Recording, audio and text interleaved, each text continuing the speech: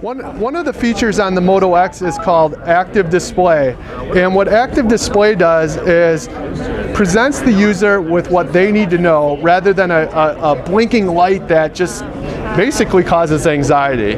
And this active display feature is architected in a way with our XA technology that it doesn't drain battery performance, and it comes on when you need it on. So as I turn the device over, it recognizes that, hey, I've opened it up. And here you can see some meaningful information breathing on the screen. I'm presented with both the time and a couple notifications, and it appears I've missed a text message.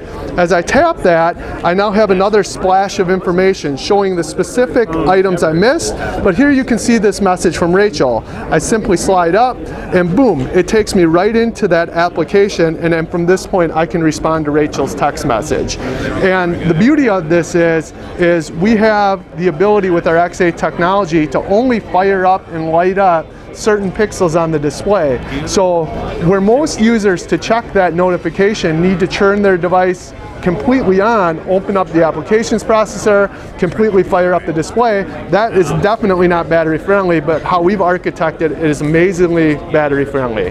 That's what we call active display.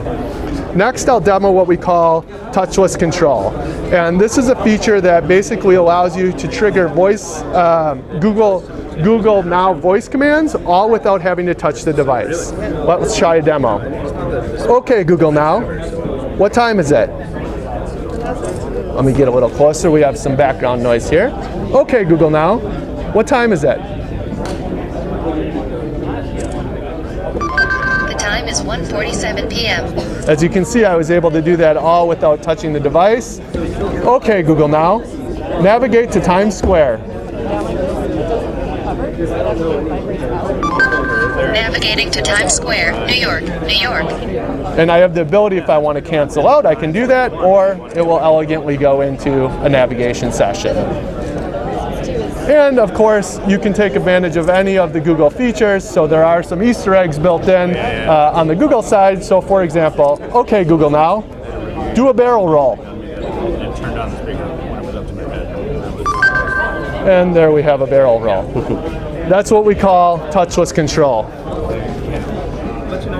An additional feature that I'll show you is what we call quick capture. And what we found is that users were often fumbling through trying to launch their camera, and the result of that was they were often missing the shot. So with just the twist of a wrist, we're able to launch our camera and get immediately into the application. And then even taking it a step further is the user's ability to just simply tap anywhere on the screen and capture a picture. Let's give it a shot. 2 twists of the wrist, we're in the viewfinder, a simple tap on the screen, captures the picture, and boom, elegantly into the viewfinder, and there we have it. Also with quick capture, we give the user settings, easily accessible on the left side of the device. And another cool feature we have here is the ability to do multi-shot with just a simple press and hold. And there you can see we're getting multiple shots. Swipe back into the gallery and enjoy your pictures. That's what we call quick capture. Thank you very much.